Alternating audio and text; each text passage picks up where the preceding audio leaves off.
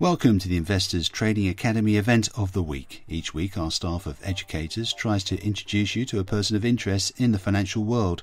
This could be a person in government or banking, or an important investor or trader. In our continuing effort to prepare for the US primary election, we are focusing on all the possible candidates and their parties. The Republican field is huge and the Democrats continue to add nominees. One of the newest and least known is Lincoln Chafee, a former Republican senator who cast the party's only vote against the Iraq War.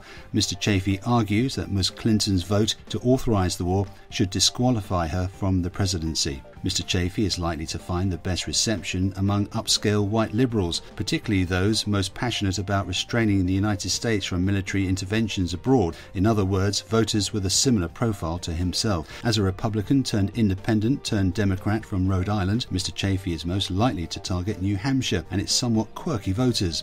Unaffiliated voters can participate in the state's primary, and there may be a constituency in this bloc for another New Englander who was something of a fiscal moderate and is outspoken on environmental issues and is progressive on cultural and foreign policy matters.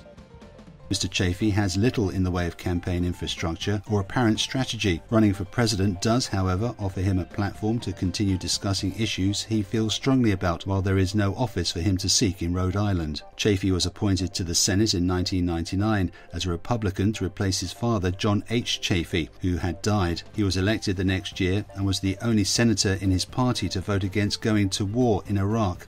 After being defeated by Sheldon Whitehouse in 2006, Mr. Chafee was elected governor in 2010 as an independent, but later became a Democrat. He did not seek re-election.